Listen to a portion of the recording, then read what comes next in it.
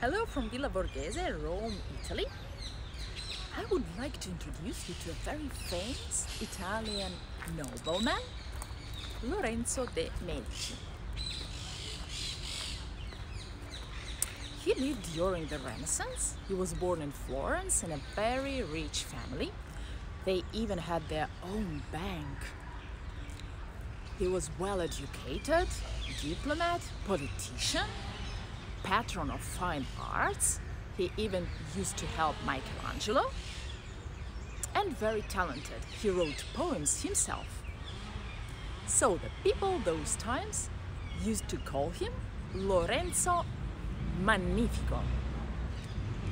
Lorenzo the Magnificent.